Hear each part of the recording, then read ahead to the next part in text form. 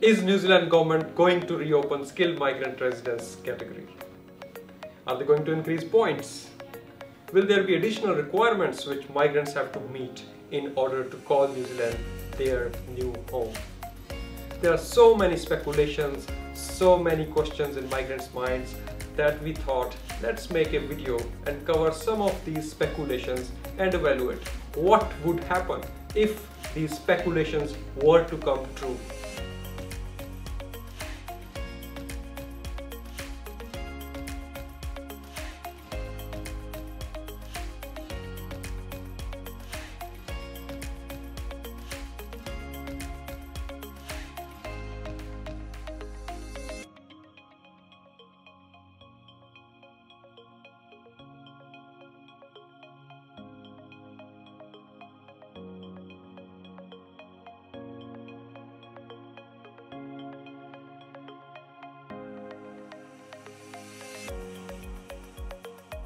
Speculation number 1.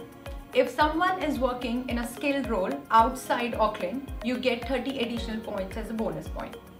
According to this new rumor, INZ is going to exclude these additional 30 points from the skilled migrant residence.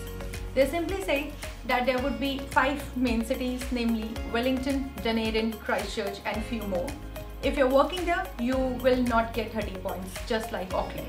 If you are one of those who are considering or who were considering moving outside Auckland, to get these additional points, please rethink. Because working in any of these cities would exactly be same like working in Auckland, that you will not get additional 30 points.